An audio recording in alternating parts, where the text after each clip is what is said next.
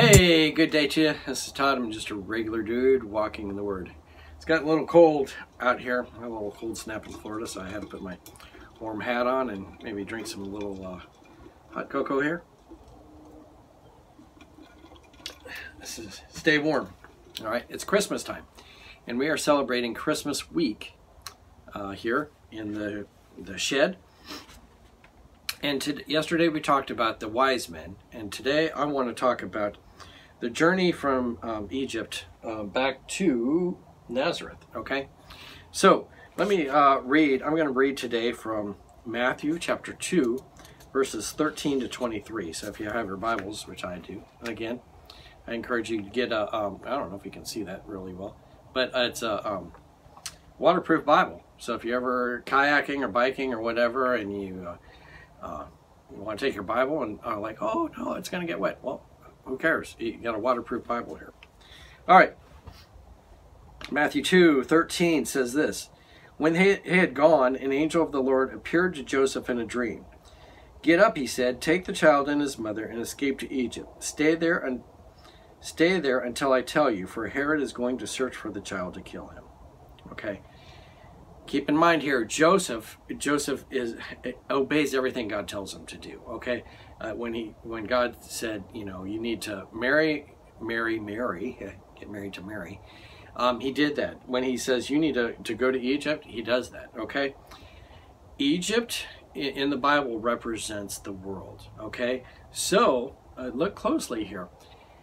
Jesus is going into Egypt. He's going to be coming out of Egypt. Who in the Bible else did that? Okay? You're asking yourself, oh, gee, I wonder who did that. It was Moses. Moses went, you know, he had fled from Egypt. He went back into Egypt to lead the people out. And Jesus is going to be, it represents the world, going into the world to free us from the slavery of sin, really. Okay? Kind of a neat analogy there. But anyway, let me keep reading. Verse 14, so he got up and took the child and his mother during the night and left for Egypt, where he stayed until the death of Herod. And the death of Herod, oh boy, if you read some history about that, he had a messed up ending. I mean, his insides were, I could give you graphic details of the reading. If you read about it, it's like his bowels and everything were messed up, and you know, he built his life on, you know, himself. You know, like, look at everything I did. You know, these monuments to himself. He built Masada. He renovated the temple. All that, you know, really to glorify himself. But he had a terrible death, and he dies here in Egypt. Okay. And Joseph stayed there with his family until Herod had died. And so fulfilled what the Lord had said through the prophet, out of Egypt I called my son. All right, and keep in mind that we just studied the 15 prophecies, and that was one of the 15 prophecies out of Egypt. You can go back and listen to that again if you want to.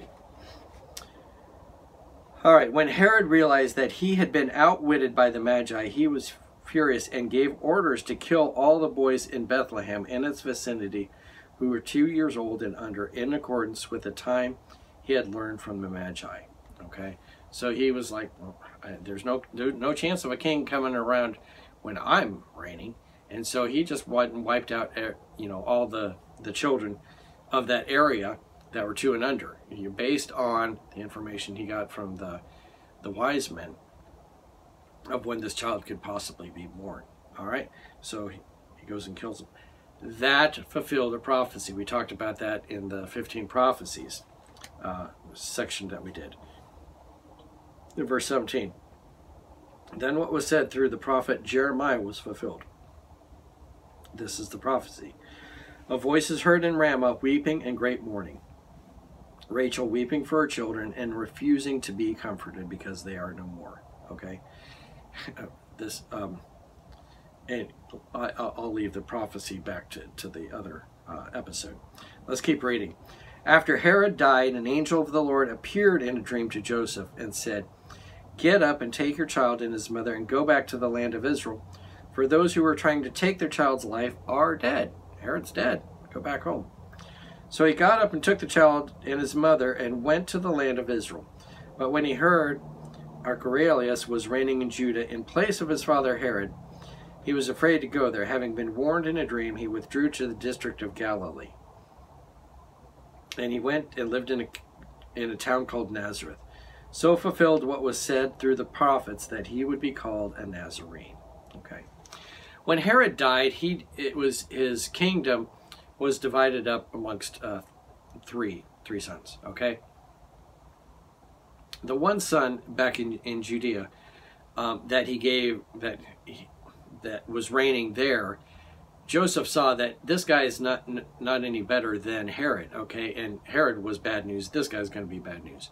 But the other two guys were a little more civil. All right, so he was like, I'm not going back there. Let's go back to Nazareth. And so he goes back to Nazareth. That fulfilled another prophecy right there, that Jesus would be a Nazarene.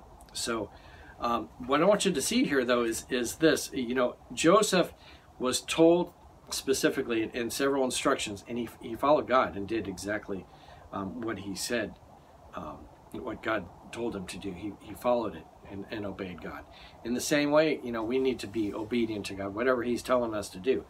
And it's all here in the Bible, okay? If you follow the Bible and listen to what he says through the Bible, you're on the right road, all right?